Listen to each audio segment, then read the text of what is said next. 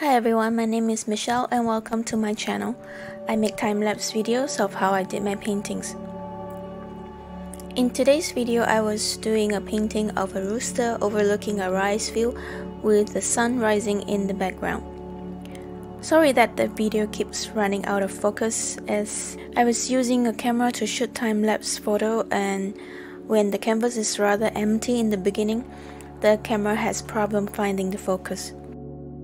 I was using a colored charcoal pencil for the sketch. When the sketch is done, I will roughly put in the first layer of color.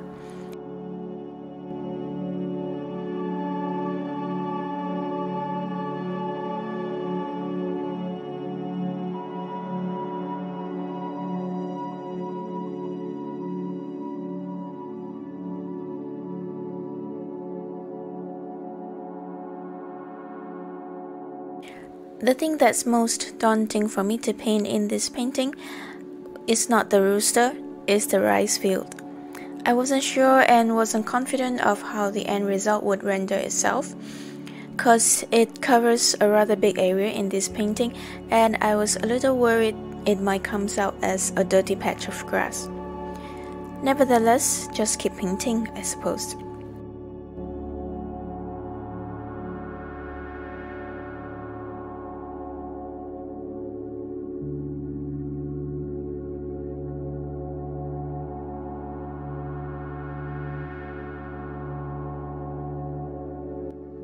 The next day, when the first layer was dried, I started on the painting from the far horizon, slowly making my way up to the sky, then only continue with the greeneries.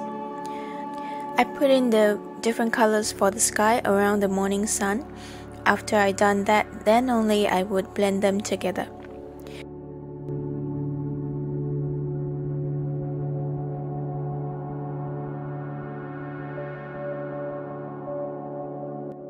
A little more attention was given to the rays that emanating from the sun. I wanted the light from the sun to be very pronounced in this painting, to signify cheerfulness and hope and a bright day ahead.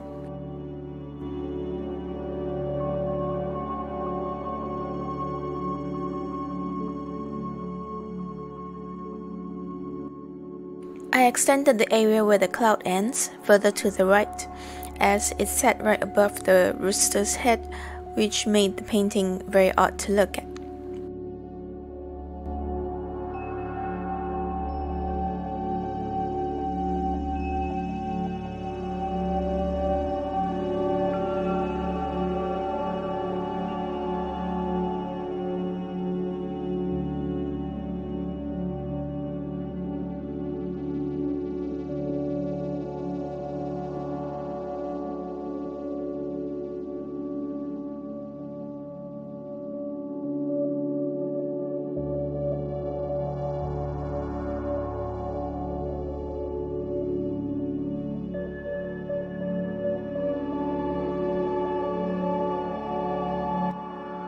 The greeneries at the far end, the area beneath the sun, I mixed more orange and yellow into the green so that it would have the illusion of the sun's light hitting the plants.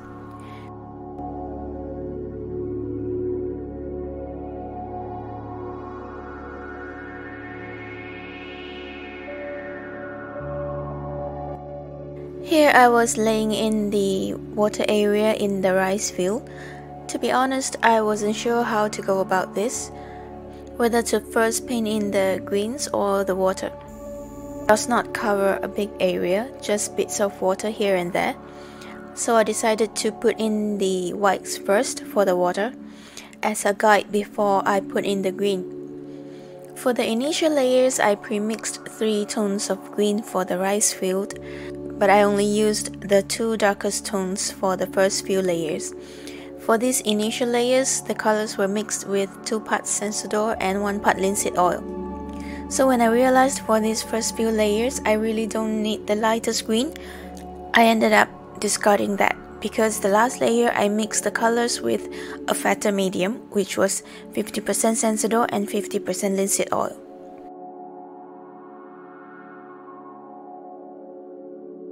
For the eye, I would paint in the rims that's darker in color, be it the rim around the eyeball or like on this rooster, there's another dark rim outside the eyeball. Then I filled in the colors next to it and blended them to get rid of harsh lines. In this case, I painted the line slightly thicker because after I blended the line with the colors next to it, the line would diminish somewhat.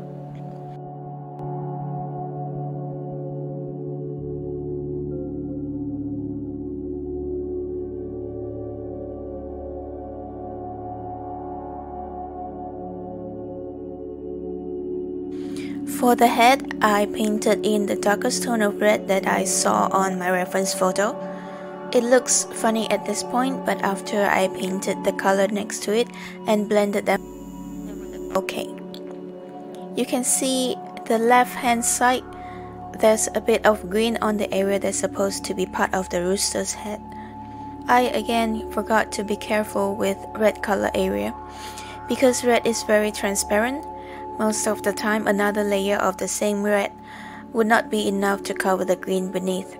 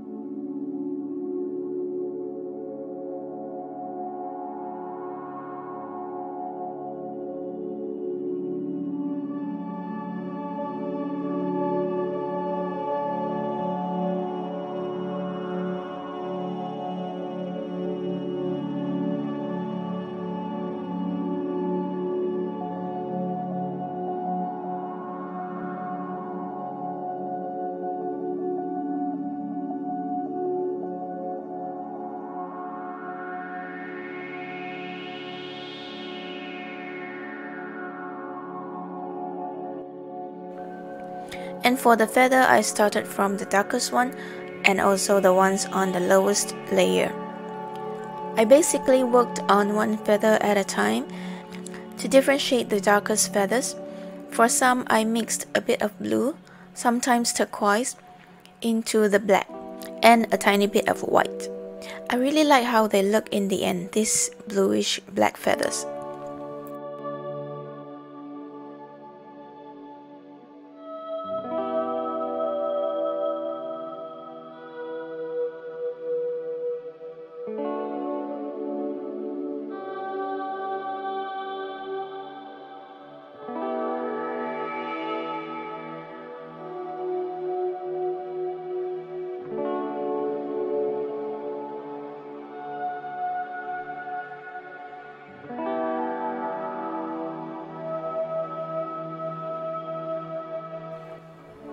So I used different tones of grey and some adding a bit of blue for the tail feathers, only using black for the innermost feathers. On some feathers, the halves that's facing down would be a bit darker because of the light source. It's important to have this differentiation for it to be more three-dimensional.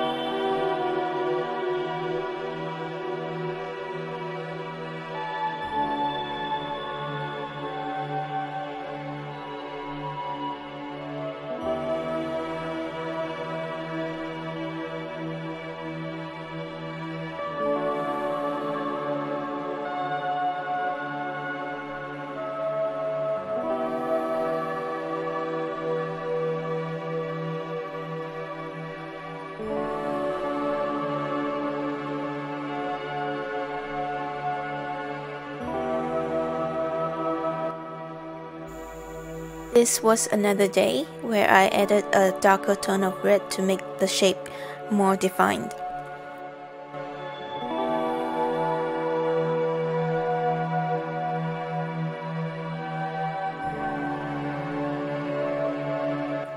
For the part on the left where there's a little green that I had to cover, I mixed the red with a bit of white for that.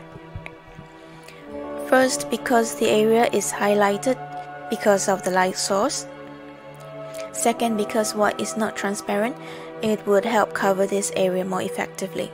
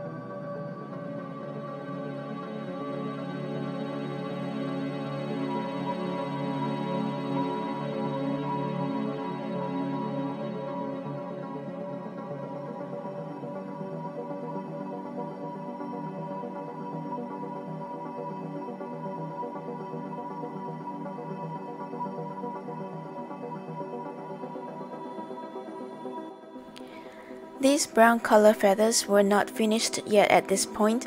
I would wait for it to dry overnight and adding a bit more details onto it.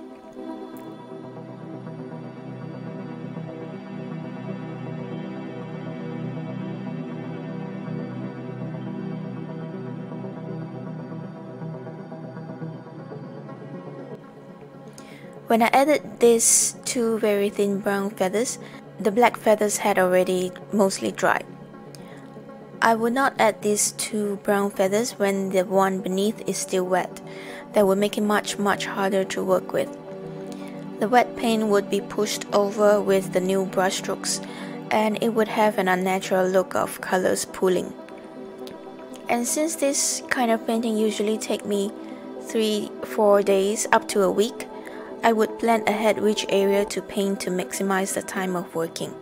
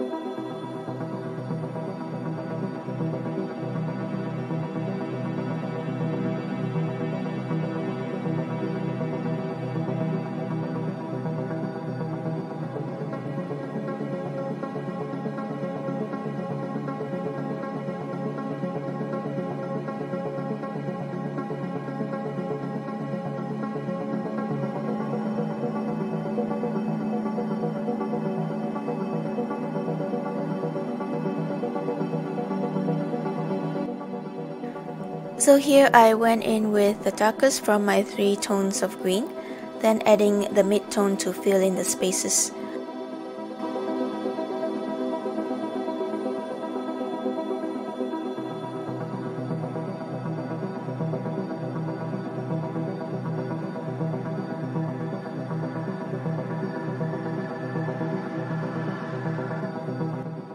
For the area closest to view after the darkest green, I went in with the dark brown for the soil first, before filling the spaces with the mid-tone green.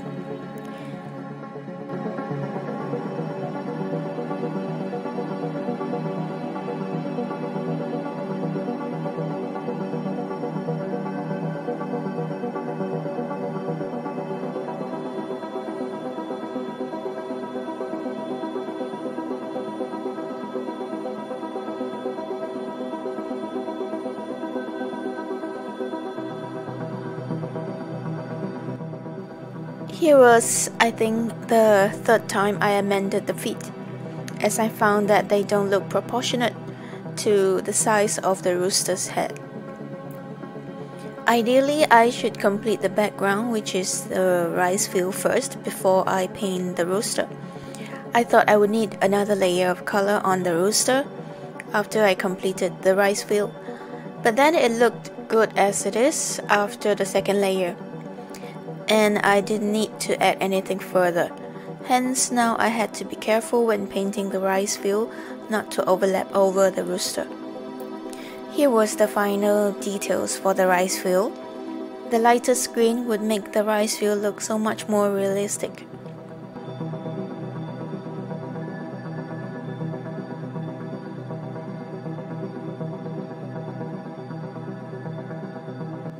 Again, ideally I should complete the wood first before painting the rooster's feet, but sometimes things just don't go as planned. But I could manage, just be a bit more careful around the rooster's feet.